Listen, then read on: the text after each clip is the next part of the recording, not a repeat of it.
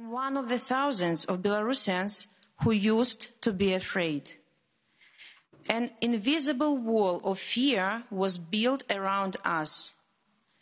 This wall of fear held us back for almost 3 decades. But this year, everything has changed. This year, we united in our aspiration for change.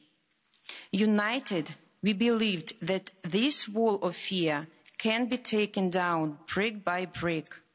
United, we overcome our fear on the way to freedom, day by day, week by week, month by month. Belarusians have been marching every week since the 9th August election. They march for their future and the future of those who cannot be there. They march for the freedom and dignity of Belarusians, of Europeans, yours and ours.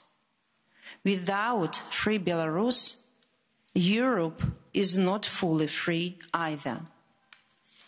We ask Europe and the whole world to stand with Belarus.